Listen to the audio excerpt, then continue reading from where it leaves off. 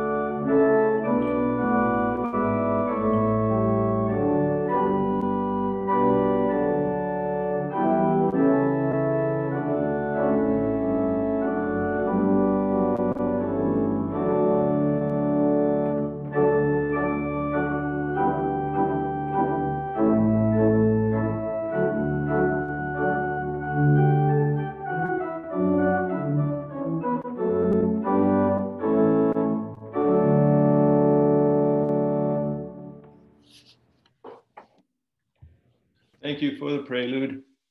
Let's begin with the confession. Almighty God, to whom all hearts are open, all desires known, and from whom no secrets are hid, cleanse the thoughts of our hearts by the inspiration of your Holy Spirit, that we may perfectly love you and worthily magnify your holy name through Jesus Christ. Amen. Let us confess our sin in the presence of God and of one another. Most merciful God, we confess, we are captive to sin and cannot free ourselves.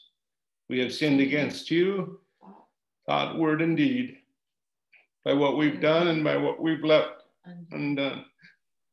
We have not loved you with our whole heart. We have not loved our neighbors as ourselves. For the sake of your Son, Jesus Christ, have mercy on us, forgive us, renew us, and lead us, so that we may delight in your will and walk in your ways to the glory of your holy name. Amen. God, who is rich in mercy, loved us even when we were dead to sin and made us alive in Jesus Christ. By grace, you have all been saved. In the name of Jesus Christ, your sins are forgiven. Almighty God, strengthen you with power through the Holy Spirit, that Christ may live in your hearts through faith. Amen. The peace of Christ be with you always, and also with you. In peace, let us pray to the Lord.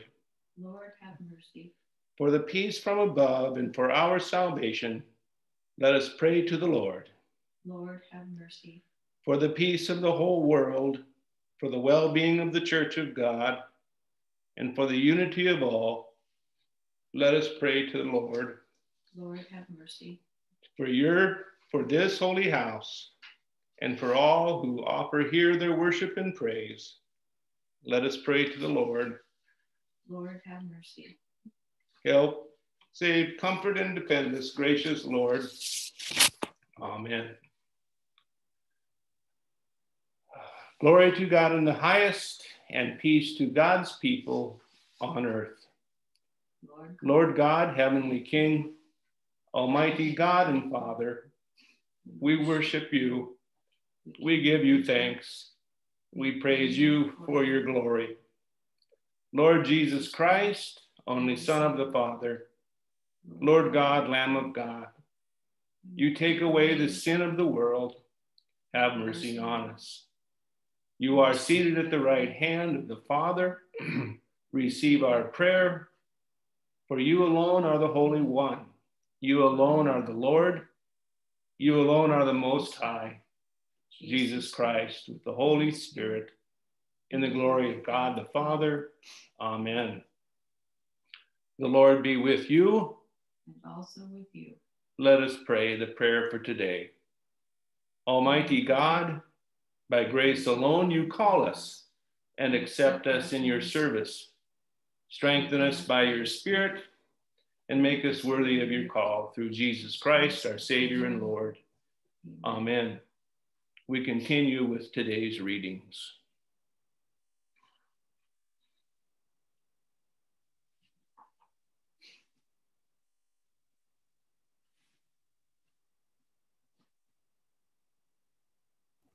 Charlene, can you unmute?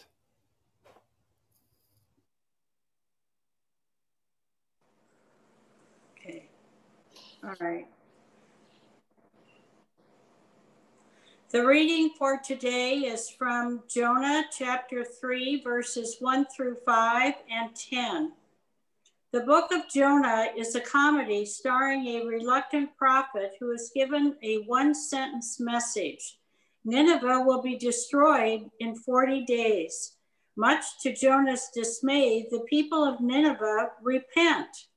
The point of the story is to get the reader to wrestle with the question, on whom should God have mercy? A reading from Jonah.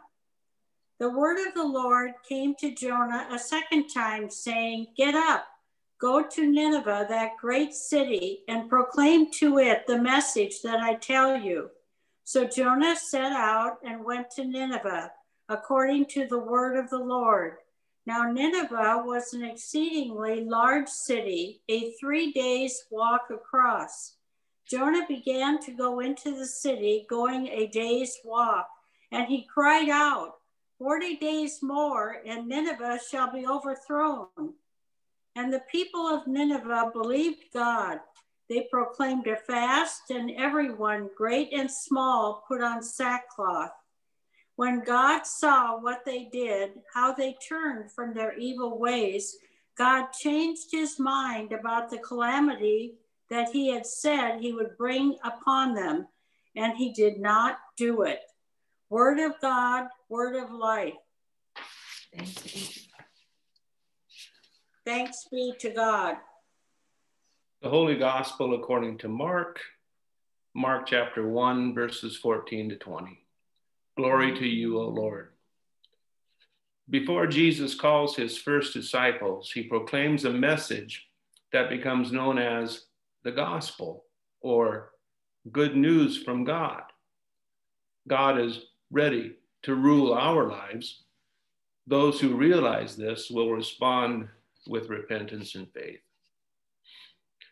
Now, after John was arrested, Jesus came to Galilee, proclaiming the good news of God and saying, the time is fulfilled. The kingdom of God has come near. Repent and believe in good news, or translated, repent or confess and have faith that the good news is the forgiveness of sins.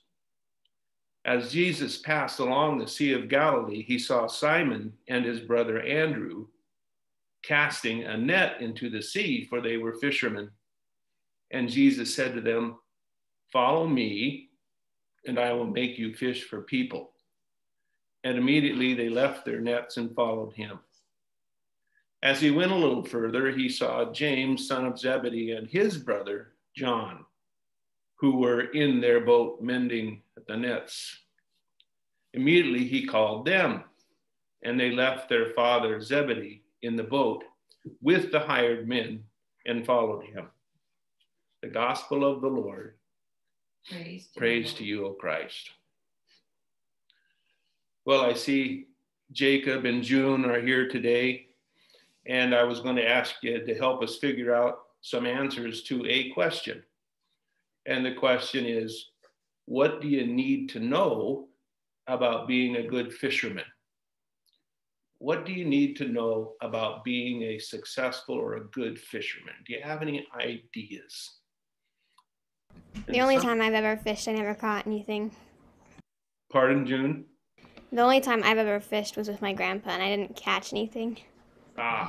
So when you did go fishing with him, what kinds of equipment did you have? We had a fishing pole, and then we bought some worms at a bait shop that was near where we were.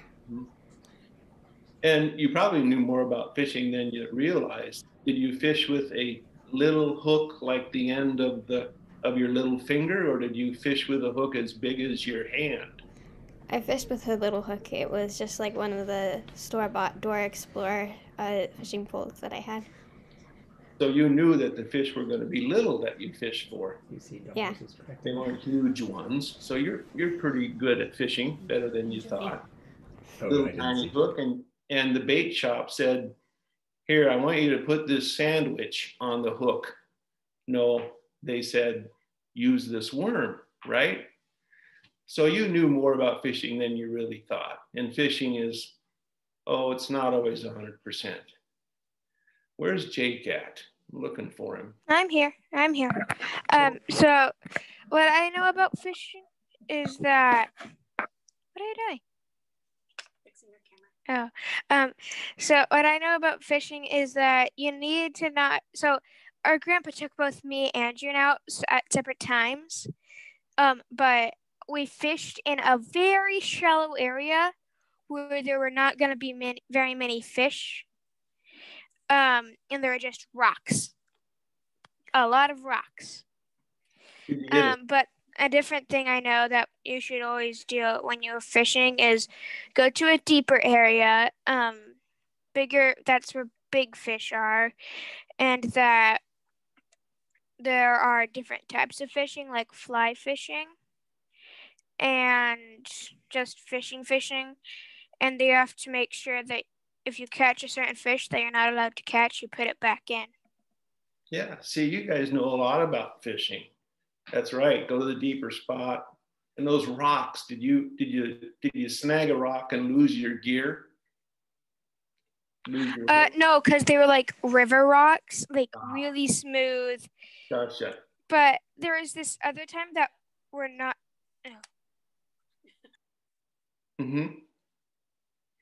One of the things about fishing that Irv Johnson knows is that you never go fishing barefoot. At least he doesn't, because the barefootness scares the fish away, for Irv anyway. So isn't that right, Irv? Yes, he said. So, there's a lot to know about fishing. Does anybody else that's an adult have some tidbits that work for them when they go fishing? Anybody want to volunteer something? When I was little, my dad always wanted to go as early as possible in the morning. There you go. 5 o'clock. Yeah, 5 o'clock. Go early. Anybody else? My dad liked to say that it's called fishing, not catching, because you don't actually need to catch a fish to have a good time. There you go. That sounds like he was a pretty good fisherman then, successful. So that's some of the things that we've learned together about fishing, but there have been whole books written about how to fish this and how to fish that. And if you went out in the ocean, you'd probably fish differently than if you fished in Spring Lake or in the Columbia River. All have different ways to fish for the different kinds and species of fish. It's an interesting sport. So it's also interesting that today Jesus asked his disciples to come fish for people. Now, if you were going to fish for, let's say Charlene Olson, if she was somebody you wanted to fish for, Jesus would be saying, well, you need to go visit with her and you need to talk to her about your faith and her faith. And one of the things he says in this scripture is talk about the good news of Jesus. Now, I happen to know that Charlene loves to talk about the good news of Jesus. And so that would be a great place to practice fishing. Another person I know that loves to talk about the good news of Jesus, the two of them are Carol and Steve Nelson. That would be a great place to go and talk about and practice doing the fishing for people. In fact, most of the people on our screen today love so much to talk about the good news that you could be comfortable fishing at any of their homes. That's kind of what Jesus asks us to do. And Jesus wants us, when we go to those places, like the fishing hole of the lives of the people on the screen, is be confident that they love you and that they love our Lord Jesus, and you can practice fishing together. Let's pray. Dear Jesus, we thank you for our congregation and how they love you, and that they invite us as children, as little ones in our congregation, to go to them and practice fishing and to practice talking about the good news and the redemption of Christ. Amen. So today, we need to look at the big picture of the season of Epiphany. If you remember, the season of Epiphany began with the baptism of Jesus. And in that baptismal story, we heard that the baptismal waters that we're all washed with bring to us through Christ redemption, forgiveness, good news. So that's the tone of the entire season of Epiphany. Last Sunday, we had these characters, the disciples, meeting Jesus for the first time. They seemed to be followers of John the Baptist, and now they're switching to Jesus. And the story basically goes that Andrew sees Jesus, and he goes to Nathan and he says, I want you to come and see the Messiah, or the one who brings salvation or good news to God's people. Come and see him. That's another way of saying, come and fish with me, with him. You see, Andrew tells Nathan this, Nathan tells Philip this, and Philip tells Peter this. The theme continues. Later on in one of the Gospels, Luke in particular, Jesus is walking through Samaria, and he comes to a lonely woman at a well. She's lonely because she's an outcast. It points out that this poor lady is a widow 7 times, and she's out there alone because the city has cast her out, and she cannot go to the well with all the other women. So Jesus sits down at the well and he visits with her. By the end of the story, the woman thinks, this Jesus has living water. This Jesus has good news, and he promised it to me, of all people, to me. And then the woman at the end of the story goes into the city and she goes fishing. She says to everyone in a loud voice, come and see the man who gave me living water. Come and see the man who gave me living water and told me about my life in every single way. Come and see him, or come and fish with me and hear the story. Then today we have a story about Jonah. Jonah is sent to a terrible place called Nineveh. In the Bible, Nineveh is a part of a nation called Assyria, and the Assyrians are vicious, barbaric warriors. They're a warrior state, and they've captured many of the people of Israel. And Jonah doesn't want to go there. Can't blame him. He goes out in the sea, he falls into the water, he gets swallowed by a fish. The fish belches him up on the beach, and in that slime-covered costume he now wears, he grumbles and goes to Nineveh. He walks into the city for an entire day. He gets to a place where God tells him to call these people to repentance, these most wicked people. He gets out his fishing pole, so to speak, and he gives the world's shortest sermon. I can just see him mumbling down into his collar. God said, repent. You've been a little bit on the naughty side, but he'll forgive you if you repent. He figures he's wasted his time, his life, and his breath. So what does he do? He begins to walk out of the city. And on the way out of the city, it's such a miraculous fishing expedition that people and cows and dogs and animals, everyone's repenting. He gets outside the city and he begins to mope. And God says, what's wrong? It was a successful expedition.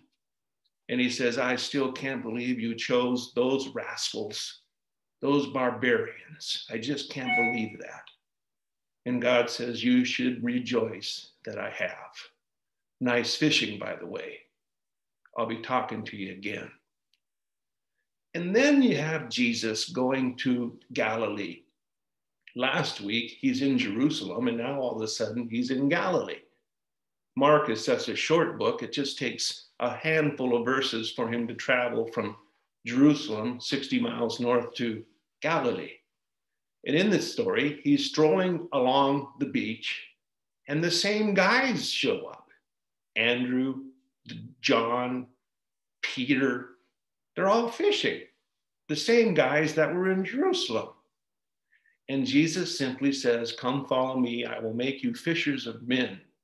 We will teach about repentance or forgiveness, and we will tell people about the good news or redemption and forgiveness. These guys who've done that all their lives drop everything, leave their parents behind, leave the workers behind, all their possessions behind, everything, and follow Jesus to the end of their lives. Fantastic fishing stories, all in a row in the season of Epiphany, and they continue before us until we get to the season of Lent. It's interesting. They want people to come and join them fishing, or in the fishing to talk about the good news, or to talk about Jesus and forgiveness. I was thinking about that, and I was looking online, surfing through different churches, and I wanted to see how churches presented themselves. Excuse me. I came across a church down in Salem, Oregon, where a friend of mine is a pastor. And the first thing on their webpage is a beautiful picture of their beautiful pipe organ. And then below it, it basically says, come and see our pipe organ. Now, I don't know about you, the pipe organ is going to be a beautiful tool for fishing, but it doesn't say that that's why it's there. It doesn't talk about following Christ or the good news of the Messiah or the forgiveness of sin. It just says, come see our pipe organ. Puzzling. Surfed around mostly to the congregation that friends of mine are pastors at. Came to another friend who's a pastor in Puyallup. And his church on the cover has of their webpage has a picture of all the people doing good works. picking up trash in different projects, or building a playground, all the things that we all do and every church does. But nowhere does it say, come and join us as we confess our sins and receive the good news of Jesus Christ. Interesting, good stuff to do, but it doesn't say what Mark wants us to say. And as I went through cover page after cover page, so to speak, that was a recurring theme. Join us in our good works, one said, but it didn't say, come and visit with us. I challenge all of you to call up Charlene, or to call up the Nelsons, or to call up Tom Stroshine and visit with them about the good news. They are very, very good at doing that. And I just spotted Kim Campbell. She's so good at talking about the good news. What a blessing to have these people in your midst that with open arms would welcome you into their homes to visit with you about the good news of salvation. That's what I wanted to say to you today. It's a beautiful calling for beautiful people like yourselves. Today, we end this time together thinking about the good news that you've been called into, baptized into, and challenged into. Top priority, the mission of your congregation is simply to share the good news of Jesus Christ with whoever you meet. And these texts challenge us to practice that when we go fishing. I suspect that there are many of you that have gone fishing in many different places, as I have in my life, in Alaska, fishing for halibut, in the San Juan Islands, fishing for cod and fishing for salmon, in the lakes around Washington and Idaho, fishing for the salmon that are returning up the rivers, quite possibly in the lakes for the trout and the bass and the many different flavors of fishing we can do. We're challenged to do that in our everyday lives with the gospel and the good news. Amen. We continue in our worship service with the hymn, We Are Called. You find it on the third page of your bulletin.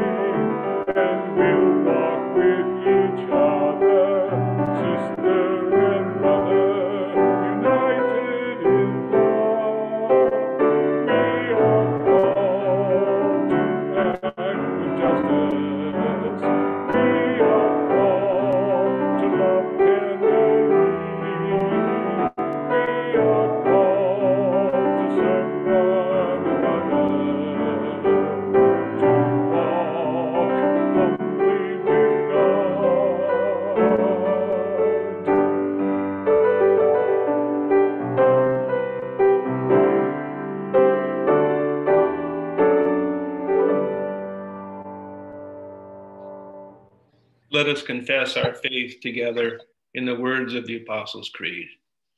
I believe in God, the Father Almighty, creator of heaven and earth. I believe in Jesus Christ, his only Son, our Lord, who was conceived by the power of the Holy Spirit, born of the Virgin Mary, suffered under Pontius Pilate, was crucified, died, and was buried. He descended to the dead. On the third day, he rose again. He ascended into heaven. He is seated at the right hand of the Father, and he will come to judge the living and the dead. I believe in the Holy Spirit, the Holy Catholic Church, the communion of saints, the forgiveness of sins, the resurrection of the body, and the life everlasting. Amen. We continue with the prayers. Guided by Christ, made known to the nations, let us offer our prayers for the church, the world, and all people in need. For the church throughout the world, for pastors and teachers, for deacons and deaconesses, and for musicians and servers, that all proclaim the good news of God's reconciling love, let us pray. Have mercy, O God. For skies and seas, for birds and fish, for favorable weather and clean water, and for the well-being of creation, that God raise up advocates and scientists to guide our care for all the earth. Let us pray. Have mercy, O God. For those who provide leadership in our cities and around the world, for nonprofit and non-governmental organizations, for planning commissions and homeless advocates, that God inspire all people in the just use of wealth. Let us pray. Have mercy, O God. For those who are sick, distressed, or grieving, for the outcast and all who await relief, that in the midst of suffering, God's peace and mercy surround them. Let us pray. Have mercy, O God. For our congregation and community, for families big and small, and for the organizations that meet here during the week, that God's steadfast love serve as a model for all relationships. Let us pray. Have mercy, O God. For what and for whom do the people pray?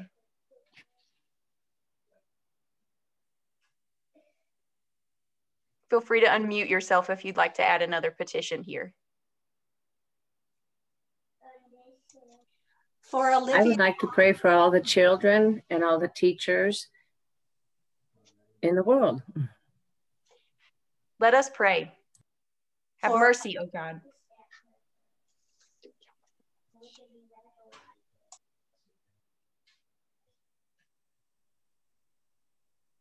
Sorry, Carol, go ahead. For Olivia Holiday, that she recovered from her appendectomy surgery, and for the whole Holiday family. Let us pray. Have mercy, O God.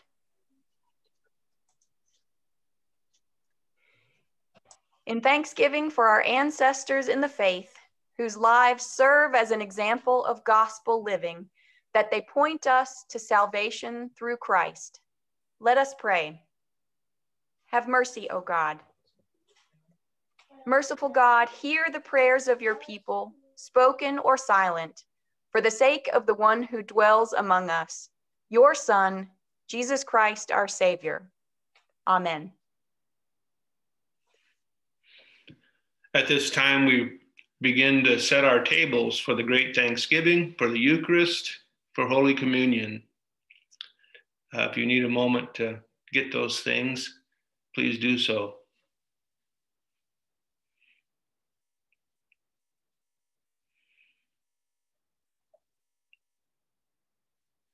See a couple folks that are getting their communion things out and getting them set up. Wait for Vern to come back.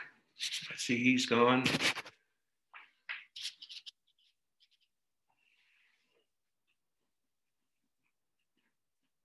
Okay, we'll continue. The Lord be with you and also with you. Lift up your hearts. We lift them to the Lord. Let us give thanks to the Lord our God. It is right to give our thanks and praise. Holy, holy, holy Lord, Lord God of power and might, heaven and earth are full of your glory. Hosanna in the highest. Blessed is he who comes in the name of the Lord. Hosanna in the highest. Christ has died. Christ is risen. Christ will come again. Amen. In the night in which he was betrayed, our Lord Jesus took bread, broke it, and gave it to his disciples, saying, "Take and eat. This is my body given for you. Do this for the remembrance of me." In the same manner, he took the cup after supper, gave thanks, and gave it for all to drink, saying, "This cup is the new covenant in my blood, shed for you and for all people for the forgiveness of sin. Do this for the remembrance of me." Let us pray the Lord's Prayer. Our Father in heaven, hallowed be your name. Your kingdom come, your will be done on earth as in heaven. Give us today our daily bread. Forgive us our sins as we forgive those who sin against us. Save us from the time of trial and deliver us from evil. For the kingdom, the power, and the glory are yours, now and forever. Amen. The body of Christ given for you.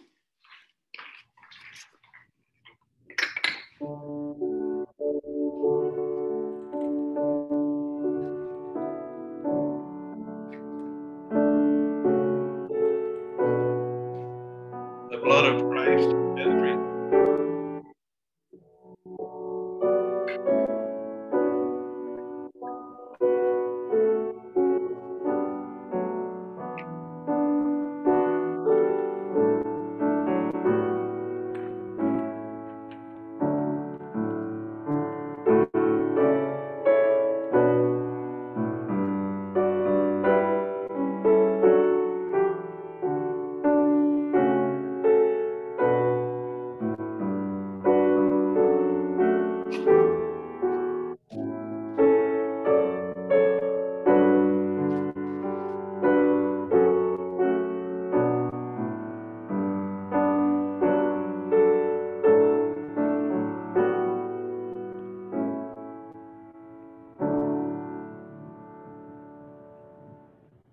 Let us pray.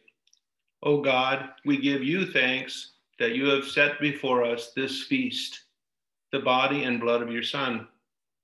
By your Spirit, strengthen us to serve all in need and to give ourselves away as bread for the hungry through Jesus Christ our Lord.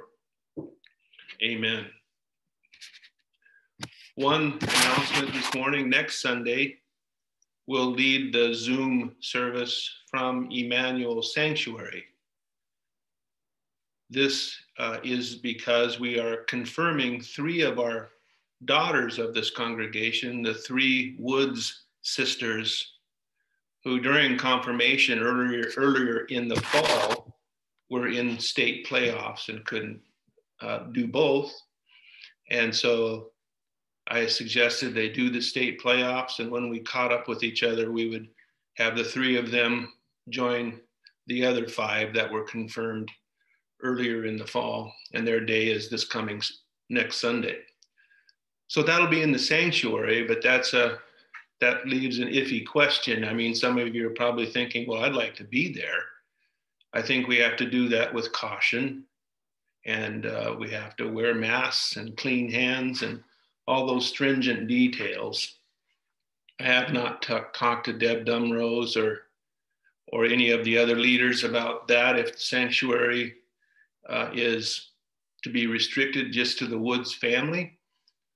But if we follow precedent from when the other children were confirmed in the fall, it would suggest that it's limited to just them and their families and the staff that would choose to serve at the sanctuary. And because of the pandemic, that also means that our organist has the freedom to choose if she wants to lead the music from like maybe her home or some other place, rather than being exposed to an extended family that will be there for these three girls. So if you need to ask that, if you're not sure what to do, I haven't talked to her yet, but I think you just need to call Deb Dumrose and see how, or maybe Barb Kirchmeyer, and see how the executive committee wants to play that. That's for next Sunday. Are there any other announcements today? Everyone, this is Cass. If you're planning to join us for discussion afterwards about the lots committee and status of where we are with that,